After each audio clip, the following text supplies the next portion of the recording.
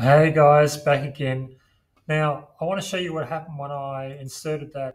As usual, I jumped a bit to a hasty conclusion there.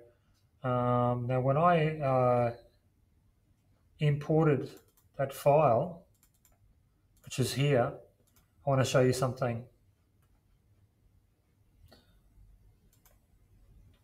Now, it's gone all the way over here for some reason, but that's okay. I'm going to line it up with what I've just done. Try to get this side by side.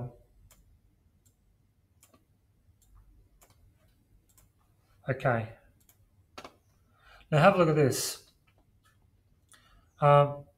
This actually is the correct size board, and I'll tell you how I did that. And this is the model I imported. Now, I was very excited when I told you about this just now, but then I discovered that the scaling is not correct. So this could probably be fixed by literally doing a scale.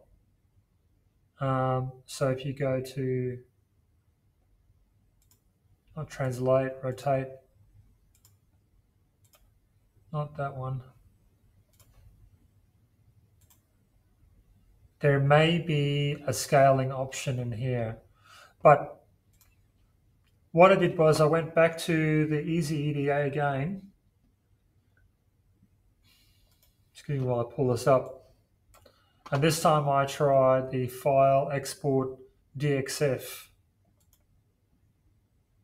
And it worked like that. And then I went to solid, insert DXF.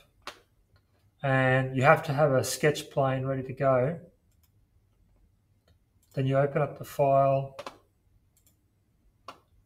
go to where you've saved the file.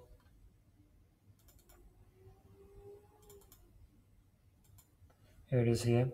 Go open. And you can actually tick which layers you want to import. Well, it did ask me that last time, and now it hasn't asked me that. Oh, there you go. So you can actually tick which ones, and there's the units and single sketch or one sketch per layer. That's probably another good option. And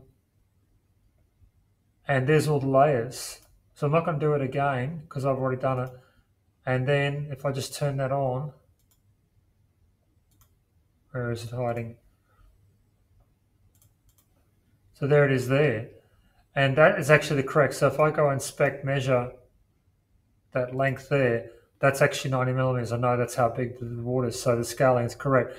So I thought I'd make that correct video so that I don't lead you astray. And you can see what I've done now is I've done an offset plane, and I projected off that sketch the dimensions I wanted to make my board. So not that hard to do actually, but as long as you do it correctly.